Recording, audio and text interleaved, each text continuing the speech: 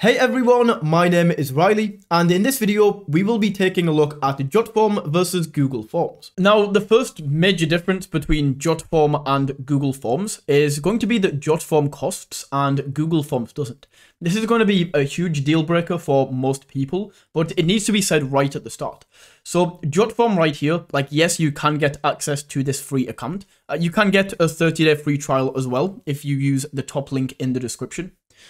But essentially, this free trial is going to give you access to 5 forms, 100 monthly submissions, which basically means 100 people per month can fill in your form. So yeah, it's very, very limited in terms of what we can get with this free plan.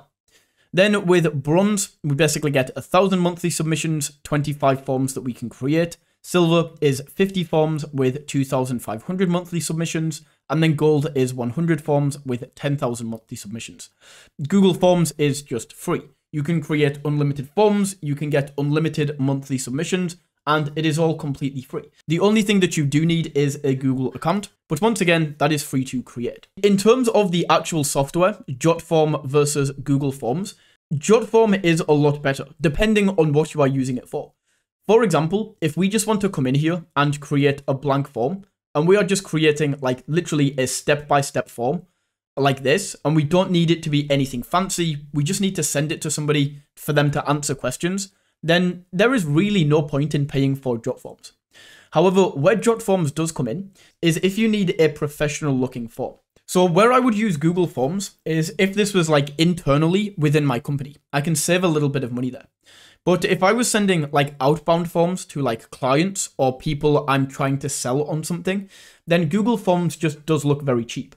If I go into the template gallery right here, you can see these are some of the templates that we can get with Google Forms.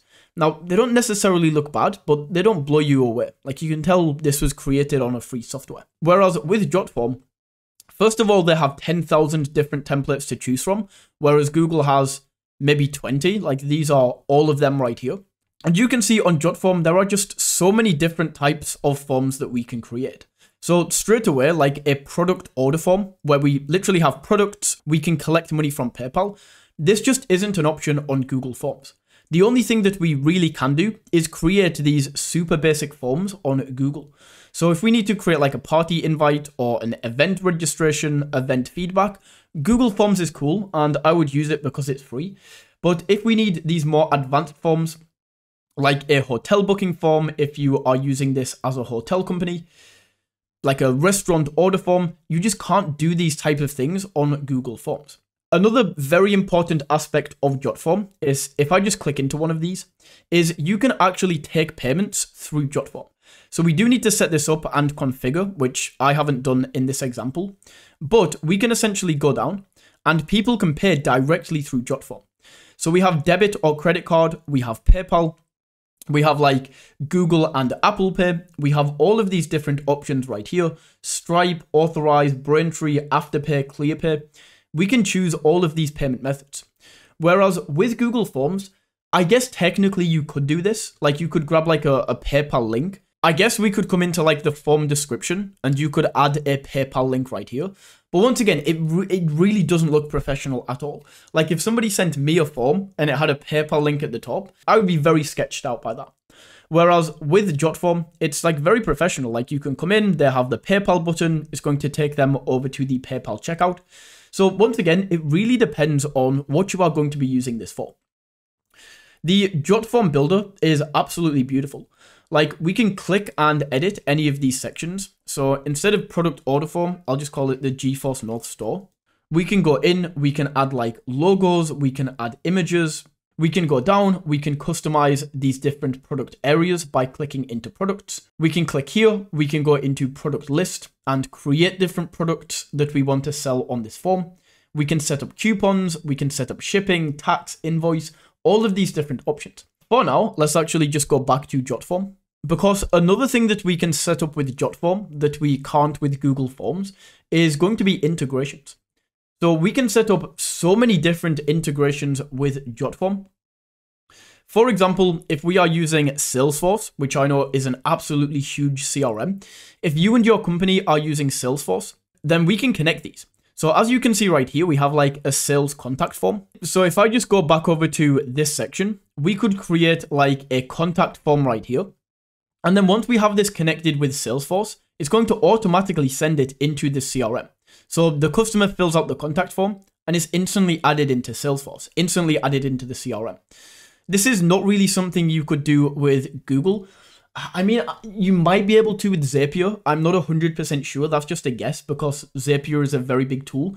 You might be able to do that with Zapier. But once again, you're going to be buying a software there. So it kind of eliminates the fact that Google is free because you would need to connect that up. But we can connect up Google Sheets. We can connect up Constant Contact, which is like an email form. We can connect up Trello, Pipedrive, and we can see there are just so many different softwares that we can connect up, whereas this is not really an option with Google Forms. Another thing that we can do with Jotform, and it kind of does move away from forms, but what we can do is we can also create contracts. So we can click in and create signed document. We could use a template right here. And if you have any contracts at your company that you are going to be sending out to clients, well, we can do this inside of Jotform. So this might be your first time ever seeing a software like this. Or alternatively, you might already be using a software like PandaDoc, and switching over to Jotform could take away the need for that. So this is built in. You don't have to pay any extra for this. But what we could do is find a contract right here. Like let's just say consulting. We can see like a consulting contract right here. We can use template. We can then go in when this actually decides to load. We can go in, edit template, and change this to say what we need it to say. We can change the logo, edit all of the text right here, then save and exit. Fill this all out with these different categories like the date. We can add these all here from elements. Make sure we have at the bottom the signature. And then all we have to do is basically go to publish. Fill this out with the client you want to send this to, send to sign, and then you can also get them to sign contracts right here. Once again, this is not an option with Google Forms. Some of the things that we can also do on Jotform is we can create tables, we can create apps, like this is a no-code app builder. And some of these apps, probably most of them are going to be redundant, like you probably won't need them, but some of them can be very, very handy. We have like a store builder, an inbox for your emails, a PDF editor, a report builder, all of these different options. So it's not just the forms that you are getting with Jotform, it's all of these other options. But with that aside, if we are strictly speaking about forms, then it goes back to what I said at the beginning. Jotform is going to be a lot better, a lot more professional, and you can do a lot more things. Whereas Google Forms is a lot simpler, it's a lot more basic, but it's also completely free. So that is my comparison of Jotform versus Google Forms.